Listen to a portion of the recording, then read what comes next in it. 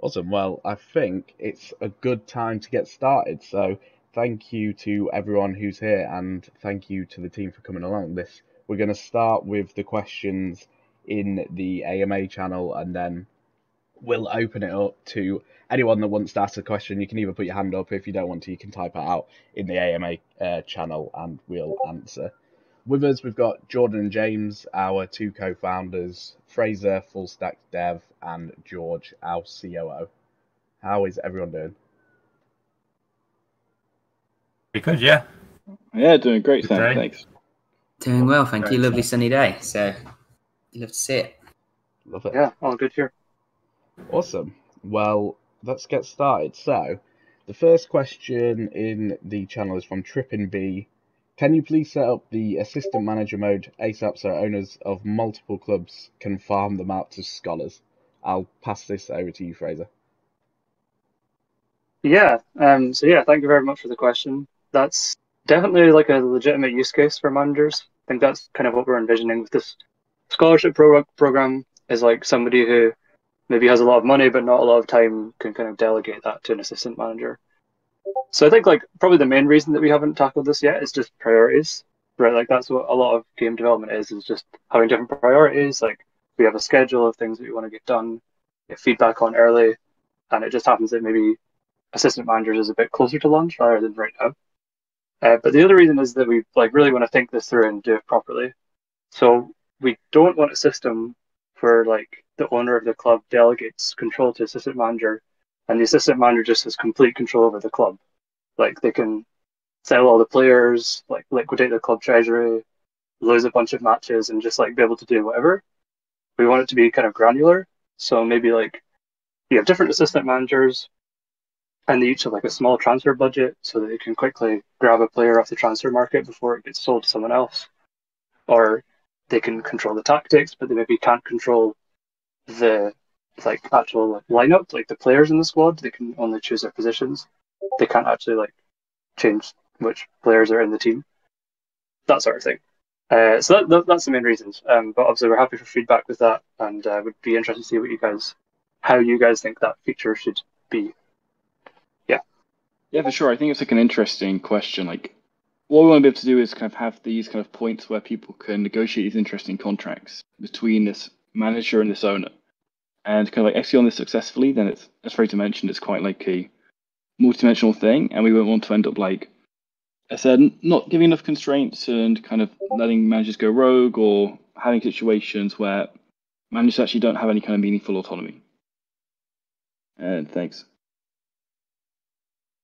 Yeah, awesome. And we did release our product feature roadmap yesterday, which did involve that. And the next question is from Goster. Is the Footium token still set to be released alongside the game's launch? And I'm going to pass this one back to you, James. Cool. So I think there are different kind of aspects of the game that will we'll be using the token. So it's going to be important. There's going to be like a very tight relationship between the game being released and the token also being released. So kind of the answer there is they're kind of come at similar times. Awesome. So the next question is about the match engine. So that is from Royal Livy. How far along in the development is the 2D match engine at the moment? And this makes perfect sense to go to you, Jordan. Cheers. So in terms of the 2D match simulation, so this is something that we have been looking at relatively recently. So for those that have played the beta, they'll have had experience with the current match simulation. You'll have seen the sort of limitations that it has and what it does bring to the game. So you'll have seen the feature roadmap. And yeah, starting from this week, so the development team, our focus has been on redesigning the match engine, adding more complexity. We want to simulate every single event within the game. So whether that's like a pass, ball receipt, carry, dribble, through ball, cross, and so on. We want to simulate everything within the game. However, when that is finished, we've got timelines on this. This won't be ready for phase 3, but we will be we're thinking hopefully the phase after, that's when we want to get this to the community, start getting feedback from you guys on it. Yeah, this isn't the 2D match simulation. It's an event-based for now, but we will be iterating upon that. We will be adding more complexity as it goes forward. But yeah, as a starting base, starting with going back to the drawing board, thinking about the whole match simulation, and making it event-based and very much granular. We want to simulate every event within the match itself. So with that, Jordan, I've actually got a supplementary question. Are you talking red cards and everything, like someone could get sent off for punching someone, like proper violent conduct and all that? Yeah, it's funny. Yeah, we've actually got an event for that. Oh, really? So we added. We've got bad behaviour in there. So yeah, people can get sent off for red cards, or sent off for punching someone or something like that. So that's very much on the roadmap for this next version of the actual match engine itself. Yeah. Ron Foreman strikes me as someone who will get a couple of red cards in his career. I think he will, yeah. Perfect. Not Joey Green though. He's perfect. He's going to go through his whole career without a single yellow card. Yeah, like Gary Lineker. Joey Green is the Gary Lineker of Footium. Yeah, so the next question from Dow Chemist. Is the team thinking of ways to promote the game via esports, making the match Twitch friendly or something along those lines? So yeah, that's something that we've actually been thinking about recently. We've been strategizing on how an esports league could potentially work. We've been having ideas that it could maybe be a league that's separate to Footium, and everyone has a set budget, and there's like a tournament over a week where everyone competes against each other. We thought that might be a cool way for potentially football clubs and organisations and people to get involved in that sort of thing. And the match, otherwise, like the Footium game, will be Twitch friendly 100%. I think a lot of you have probably seen Moz's streams already, and with the new UI, there'll be a lot more possibility for more streams and exciting streams. So yeah, esports is definitely something we're thinking about, and 100% Twitch friendly. So, will there be any safeguard for players that own higher league and lower league clubs simultaneously to avoid using the better players of the higher division in the lower if by day 5 they notice the higher div club is not that competitive? Did you get that, George? I think so. Let me just reread it, because that is quite a long one. Okay. Yeah, I think I've got it. So the worry is that, say if you have a Div 3 club, first 5 games into the season, you've lost 4 or 5 of them, realise that you're getting relegated this season, so you send all your best players down to your like Div 6 club so that they can get promoted. It's kind of hard to prevent that, because there's not really a way we could stop that. What we can do is disincentivize it through, which is going to be in the game anyway, for people kind of moving down divisions, and even just transferring teams, a small morale drop. But if you're dropping from like Division 3 down to Division 6, we can implement perhaps a bigger morale drop for that especially. But at the end of the day, kind of moving those players from your best club to like a worse one is going to devalue one club and empower another. And you could do the opposite way, like sending the best players from your Div 6 club up to your Div 4 club or something. Either way, the value is not really changing. It's just moving between clubs. I guess that they can have different amounts of value in different leagues, but you're basically, after those 5 games, resigning to kind of relegation, which in my opinion you should never do. But it's obviously up to you what you want to do on that front. But yeah, maybe there was a chance you could have got out of the relegation zone, so you've just given up that chance entirely. So it's hard to prevent. We can put some things in place for that to kind of discourage it, but at the end of the day, I think the value is moving rather than being created. Yeah, I guess like one of the concerns is that if you're now being faced with a type of opponent you didn't really expect to face, and assuming that kind of these guys who have going to put their kind of star players in a lower division club, assuming it's a successful strategy, and they do kind of get promoted, then they would kind of like self-select out of being one of your competitors. So you probably won't have to face them in the future. And so it seems like this type of concern would only really exist for a single season, assuming it was like successful. So I don't think it would be like a persistent problem. As George mentioned, like you are also necessarily trading off against your other club's things. It's kind of like for you as a club owner, like whether you interpret it as like zero sum or positive sum, then it's like not clear cut that it's kind of damages kind of or kind of go against too much against the game. Yeah, and so the next question is actually quite similar. It's will anything be in place to prevent blatant match fixing? Will Footium have the power to review and rule on games that have been purposely thrown? That brown envelope stuff. Reminds me of the Bradley Wood Lincoln Days Sam. Oh yeah, betting on himself to get a yellow card. So yeah, match fixing. It's similar to the last one, I guess, where it's really hard to judge, right? So say it comes to the end of the season, their opponent is like mid-table, so they put on loads of youth players to give them a run out to try and get them kind of improving their ratings. Because obviously, more minutes on the pitch means a higher increase in ratings. Is that purposely match throwing, or are they just giving their youth players a run out? It's very hard to kind of do anything on that. I guess if there was literally an on-chain transaction, they sent some money to them before the game, you could maybe have a look at that. But realistically, it's so hard to judge that the best way to deal with that is, rather than trying to punish those that may do it, it's just incentivizing, creating an incentive for people to win as many games as possible. So yeah, I think there were some good ideas and feedback on the prize pools article, where a few people suggested having kind of a small amount of prize for winning each game, rather than just the big prize at the end of the season, which is something we've been looking into. And I think it definitely solves some of the problems like this. And maybe, I mean, this problem still exists because likely the bribe they would give for the match fixing would probably be higher than the amount someone could expect from winning a game.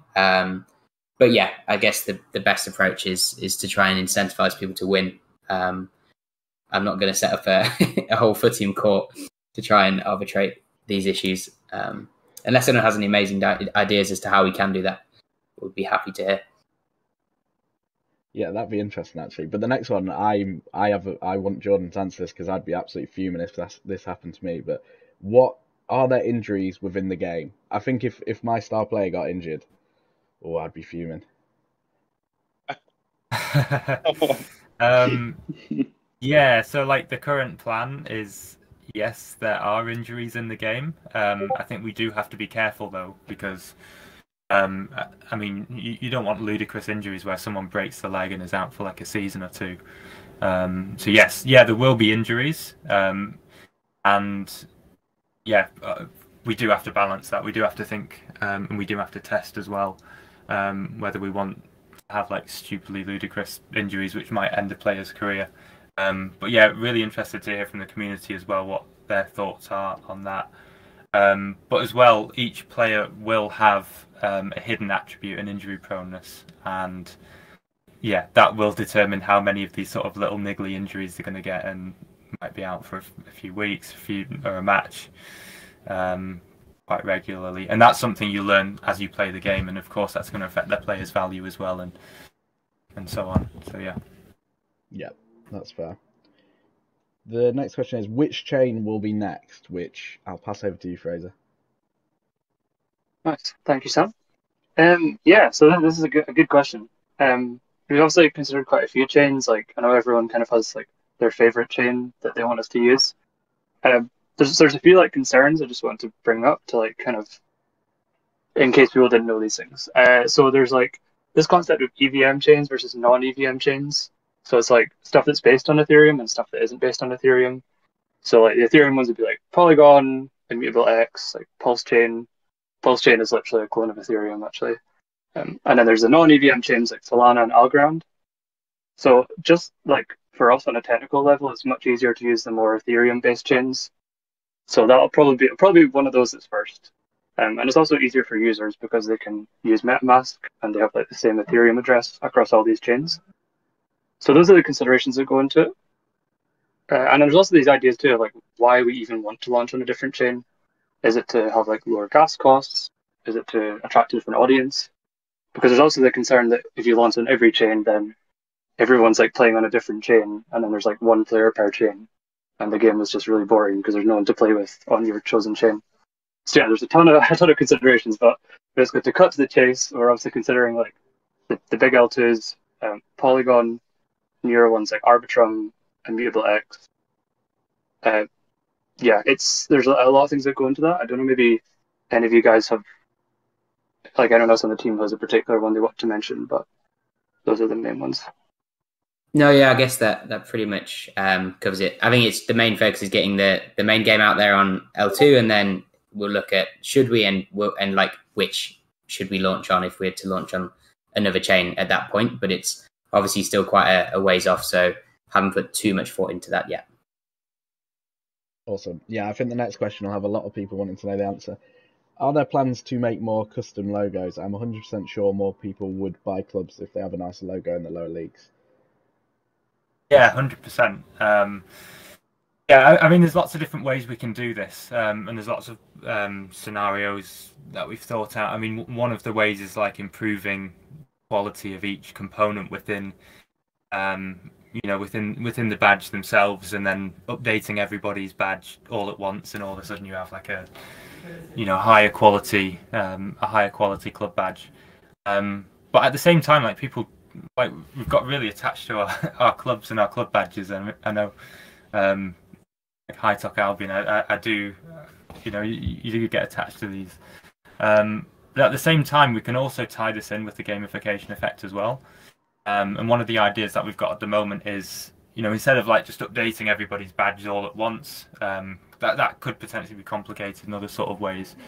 But we've thought about the current idea is to have them for potentially like rewards for winning divisions, getting promoted to maybe like Division 5, Division 4, or winning cup competitions, and having certain levels of rewards as well based upon that. So maybe it is like just a component upgrade, or maybe it is like an actual bespoke badge, like custom designed by one of our artists, and that's something that could happen, right? If maybe the bespoke badges are reserved for the top leagues, maybe that's reserved for Division 3, 2 and 1, and then the upgraded badges maybe just reserved for Division 5 and 4.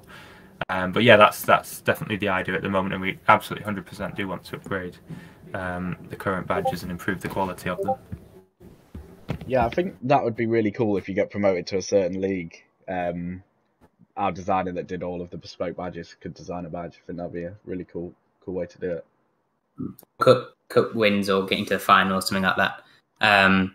But yeah, I think the bespoke badges do look super cool. So giving people the chance to upgrade that if they do achieve something with their club would be awesome. The next one was will scouting be a thing, and will there be an official loan system? Give this to you, Jordan. Yeah. So no plans for scouting at the moment, but loans definitely. Yeah.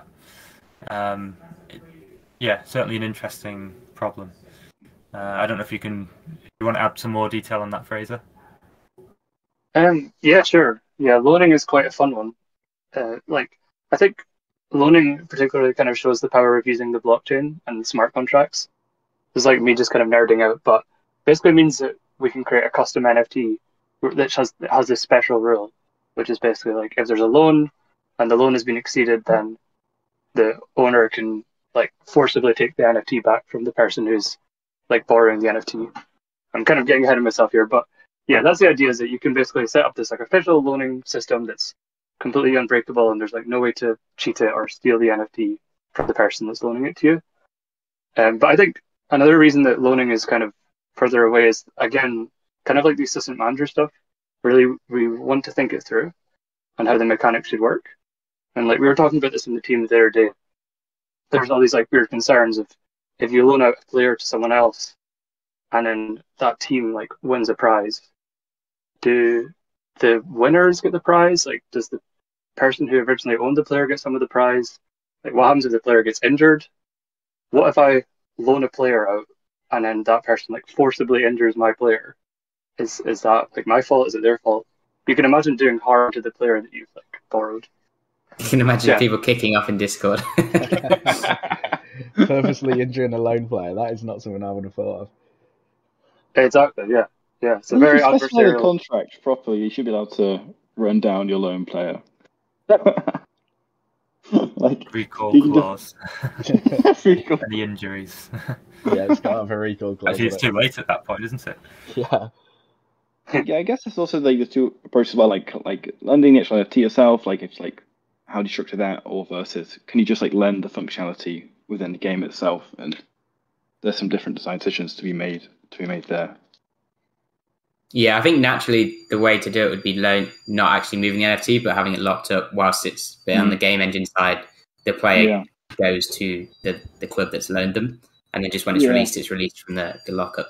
Yeah, like NFT collateralization and lending is not super developed as a concept yet. Yeah, so we do have a question from Spud actually. Anyway, he said, "Will there be a limit to the number of legendary players allowed per team in order to prevent a possible meta where a couple of players control all of the supply?" Which I'll give this to you, George. Thank you very much. So, yeah, I think this would be hard to. It'd be hard to stop certain people, let's say a wallet owning a large percentage of the legendary player supply. Just because even if it wasn't in their squad, they could withdraw it from the game to their MetaMask wallet, which we obviously can't control, or they could just buy up like a Division 8 team and put all the legendary players in there and etc. So, in terms of them owning the supply, it's quite hard to stop. And even if you ban them from auctions, they could just buy them in secondary market.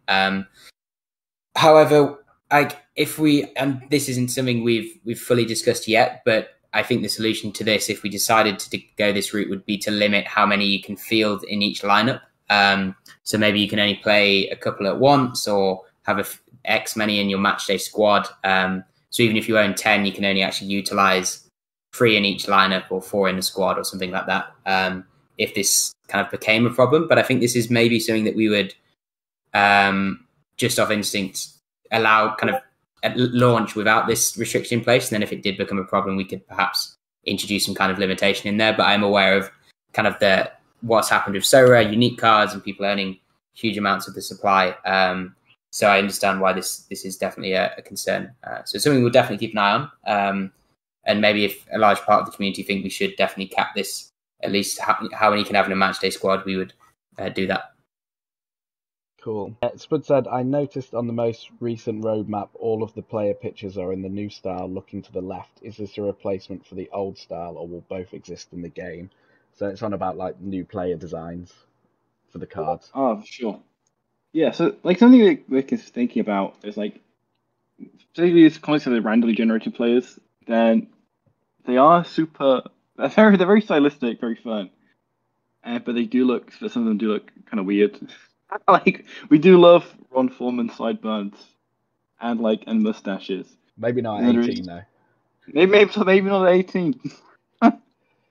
And what we're thinking about doing is having some kind of new designs commissioned, whilst like retaining like the stylistic feel of Footium, and kind of what gives it kind of the Footium feel, which I think a lot of the value of what the current play designs are like, whilst kind of potentially increasing some of the realism and having kind of make sure kind of the components fit together more sensically.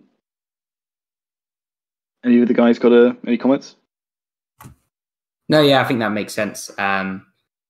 Yeah, mainly it's the direction of facing at the moment is if it's a legendary player, it faces off to the side, and a normal player faces kind of straight on. But as James mentioned, we're looking at reworking them slightly. Yeah, I'd love to get some more feedback on player designs and legendary designs, to be fair, because I know it's quite contrasting what people think. I know there's no clear consensus. I know we've had like good feedback on the legendary players, but I think the normal ones, it's very split. Yeah, like legendary players are like really cool bespoke pieces of art, and because some of these we have like I say normally the randomly generated players like conform to similar style, but then have the art kind of doesn't scale super well into kind of these randomly generated components. Although, yeah, there is not a clear consensus on how these are perceived.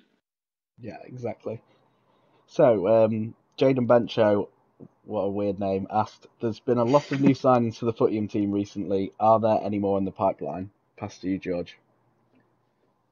Yeah, so it's been exciting to onboard a few more team members over the last few weeks. Something that I work on quite frequently day to day is kind of building out the team so that we can get to the kind of capacity for development that we want in terms of the marketing side as well. So yeah, been some good signings recently, going into the summer transfer window. So there'll definitely be a few more that we've got in the pipeline at the moment, just trying to get signatures on dotted lines. So yeah, keep your eyes out for some exciting announcements. Exciting. With condition loss from matches and training sessions, will players generate fitness percentage every set amount of hours so we can work out how much to train and still be ready for a match? I'll give this to you, Jordan. Yeah, so yeah, that's in the game at the moment. It's just about releasing the formulas and making it more user friendly on the front end. Yeah, fitness does recover per unit time, so 100%. Yeah, that will go out. Awesome. The next question: with other NFT football management games starting to gain some traction, how will the team ensure that the delay in game launch will not allow competitors to eat into Footium's loyal fan base?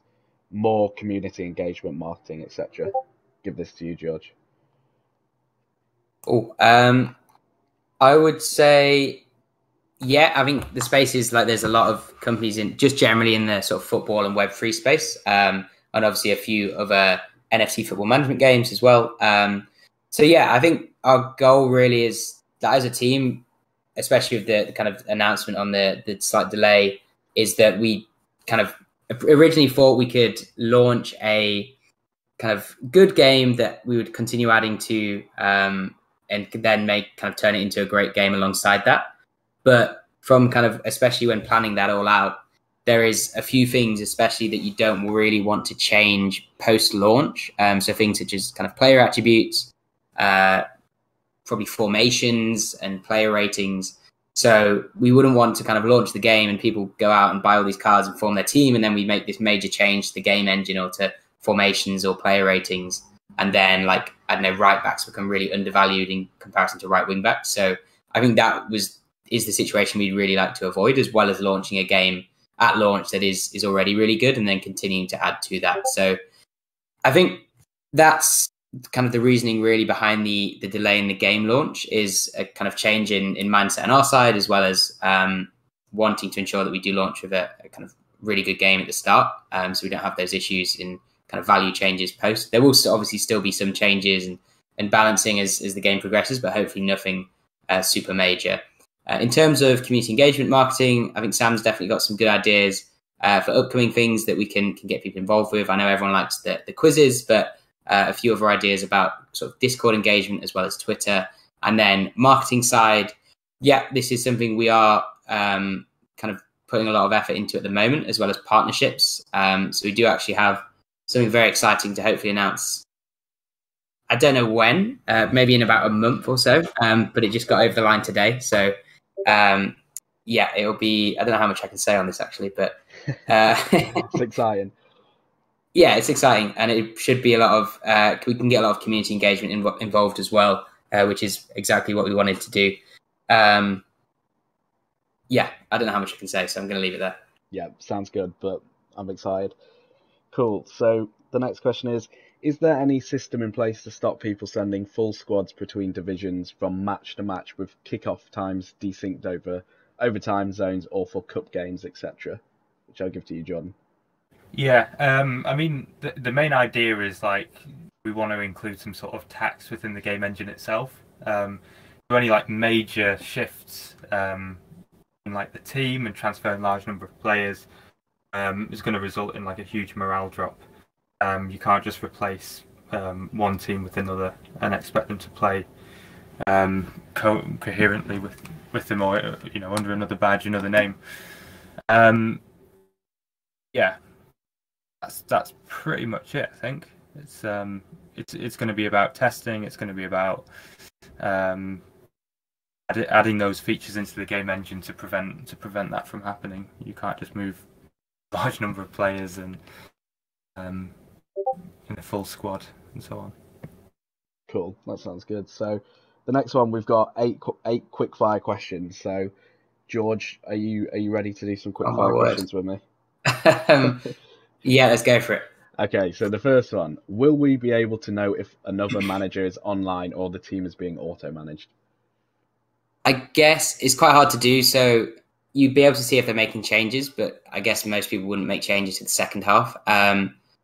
You could probably see if they're being auto-managed if the formation's been the same across the last few games, because I think that's generally how the auto-management would work. But maybe what we could add is an option where if you're watching the game, you can sign a transaction, which kind of shows that you're online. I don't know. Do you think that would be possible, Fraser or Jordan?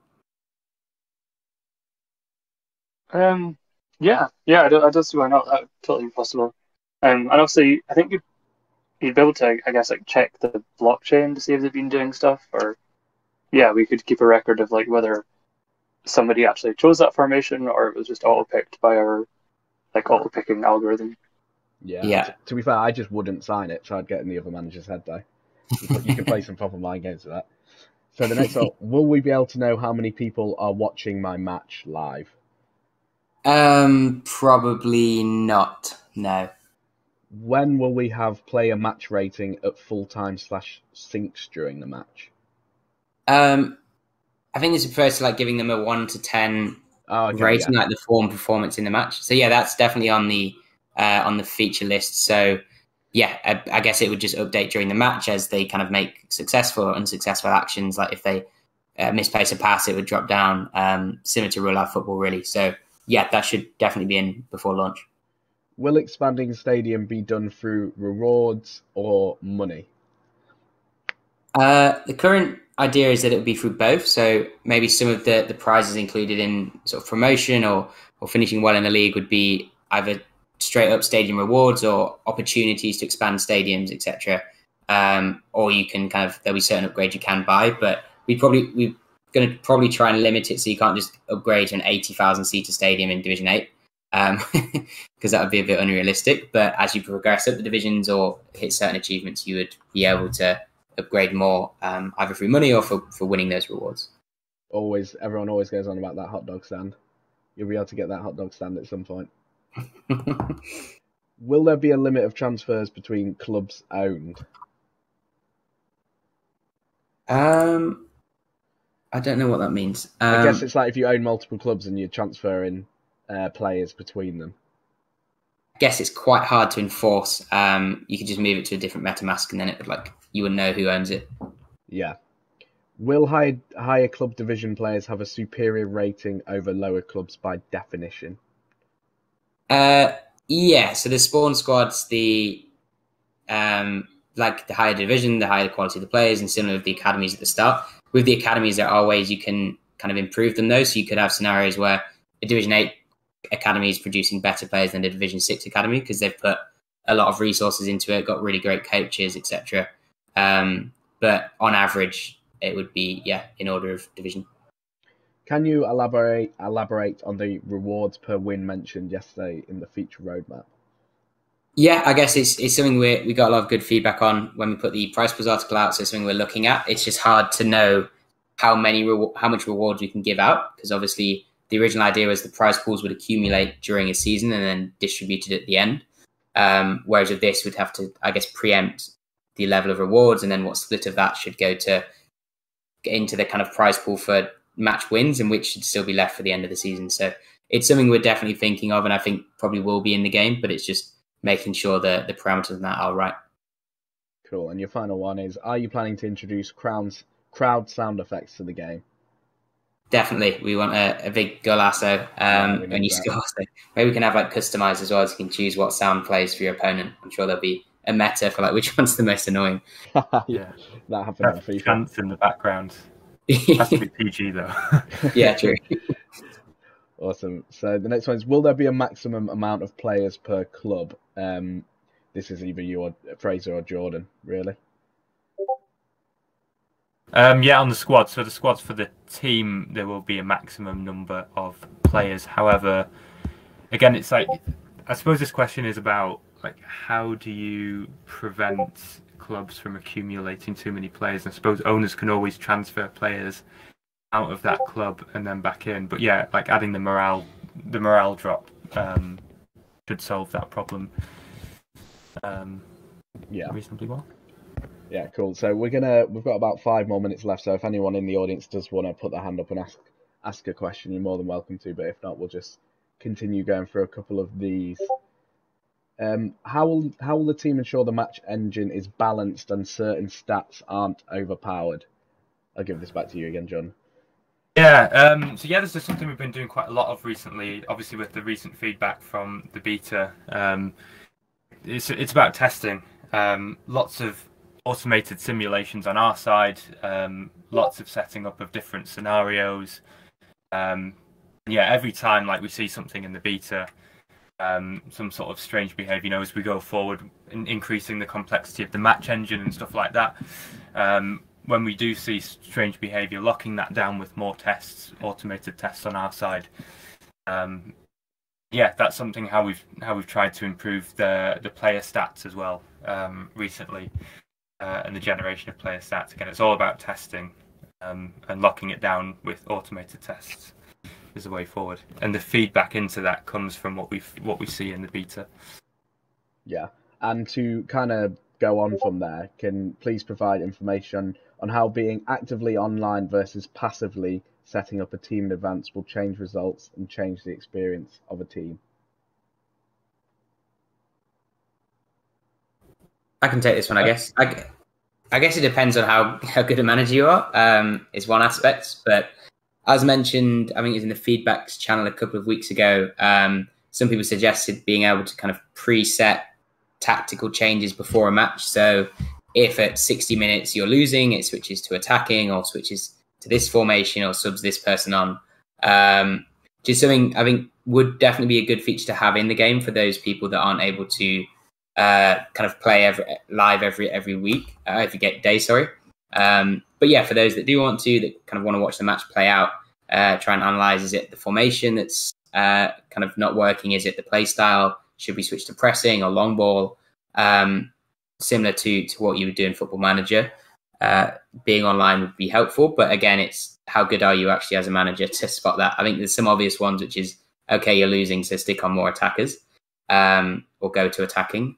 But then the more complex stuff is probably helpful to be present, but it doesn't mean that you will have a positive effect on the team, if that makes sense. Yeah, definitely. And I think we got the question that was meant to be asked on voice, but bottled it. So from Questo, would a free-to-play version be an option to onboard more users due to limit on clubs? Yeah, effectively that's something we plan to do. I think it would probably be post-launch, but an idea. It's a great way to expand the community, the user base, and then it kind of encourages people to get used to playing the game, and they can then, if they want to, go and buy up a proper club. So it probably wouldn't be NFTs. Only problem is ensuring how trading would work in that, but you can definitely do the formations, bring players through the academy, etc. It's similar to what SoRare does with it's the common players that you start off with. You can play it for a few weeks. There is also a small prize, and we could probably do similar if we can get that league or division sponsored. Still have a prize for some winners, and then great way to expand the user base. The second one, Footium could allow X amount to mint their clubs each season to become non-league users. Ensuring supply and demand is still kept tight on minted clubs, but keeps current non-club owners engaged. I guess it follows on from that point. I think obviously in future the supply will increase. It's just at which point that happens. Is it through expanding to another chain? Is it adding a Division 9? I think we're not quite at that point yet. So, but obviously when we are, you'll definitely hear about it. Awesome. I'll just do a couple more. How do you envision social media such as Footium Twitter accounts to be utilised in the future? Can teams gain sponsorships that would increase their budgets? This person would personally prefer not to unbalance budgets between teams in a division. So I think for me personally, I know everyone in the team loves all of the social media accounts for the Footium clubs. It's amazing to see, especially Newsby Birch and all of the 15 accounts he has for everything. And we want to make sure people can do the most with their social media accounts of Footium. And I think adding little features to the club page, like a link to your Twitter and a link to your Discord, which can help for trades and things like that, will be really cool. And in the future, export features on the club page where you submit your lineup and you can export it and put it onto Twitter in the easiest way possible. But regarding the sponsorship thing, I think I'm not too sure on this. So George, you can add a little bit more. But for me, I think it's more so far it's been people getting sponsorships on their own accord, and there's not exactly a way to do it in the game. I don't know if we have plans for there to be a way to do it in the game in the future. Yeah, I think it's something we'd love to see, and it's obviously a thing that resembles real world football, and we've seen it a couple of times already, and hopefully even more so moving forwards. But yeah, it's something we want to allow people to, maybe they can change their advertising hoardings around the edge of their stadium, or have imprint an actual logo onto their kit. So if you did kind of line yourself up a little sponsorship deal with a company and got some money for that, you could then put their branding into the game. Obviously, there'd have to be some kind of review process for that, because you don't want any IP infringement and also like naughty stuff. So yeah, that's something that still needs to be fleshed out. Naughty stuff. What was it Jordan said earlier? Bad actions, naughty actions. I thought PG behavior. Yeah. So we'd need to think on that, and maybe that's where something like the FFL could weigh in. But yeah, it's definitely something we'd love to see people going out and getting more sponsorship deals for their clubs, and maybe getting some funds to invest into legendary players through that. Awesome. So we'll just finish off with, instead of a prize pool for each game, is there an incentive for perhaps adding prize pools for player of the season, golden boot, golden glove, etc., like end of season awards? I think we could definitely do sort of NFT awards and trophies for things like that. As for kind of monetary prizes, maybe in future, but probably not at the start. I want to make sure that the general prize pool mechanisms are on point before we start expanding that. I just wanted to, maybe Sam, you could answer, I don't know if it's Jonesy or Johnsy, 2K, question about the next phase of the beta. Will it be more influencers or current football players, or new beta testers being just the community members? Yeah, so phase 3 it's mainly community members. There'll be a couple of footballers, Nigel and Sean Wright Phillips. They will both be playing. We spoke to Sean the other day, and he's a big gamer. He's super excited about playing. He even offered to play pro clubs with us. So maybe we'll set up a little pro club, a Footium pro clubs, and we can get some community members on to play pro clubs with us and Sean Wright Phillips. But yeah, the bulk of this phase is community, and obviously looking to expand in the future, it'll be more community, which I'm really excited to see all of the banter on Twitter and Discord. I know Jonesy, the one that asked the question, has been at Questo non-stop since he's been told. So I'm looking forward to seeing it when it all kicks off. Awesome. I think that... Oh, yeah, just going back to your point as well, George, I think something that would be cool is, which would make it hard to have money prizes for like player of the season, like voted player of the season would be really cool as well. Oh, yeah, you could, player. Yeah, and do like top scorer, like golden boot. But yeah, that is true, to be fair. And your presentations in the Metaverse Studios. Oh, yeah. End of season awards. That would be awesome. I think, well, what are you saying, Fraser? I don't know, definitely need one for like the best looking player. You know, I think like Ron Foreman best looking player. Maybe this is why we shouldn't include Ron Foreman. Awesome. Yeah, if we missed any of your questions, just feel free to ping them again, and we'll try and answer them. But thank you everyone for coming. Thank you team for answering all the questions, and we'll upload the highlights onto our YouTube. Cheers everyone. Thank you. Cheers everyone. Yeah, much appreciate the questions. Thank you very much. Fantastic. Have a good evening.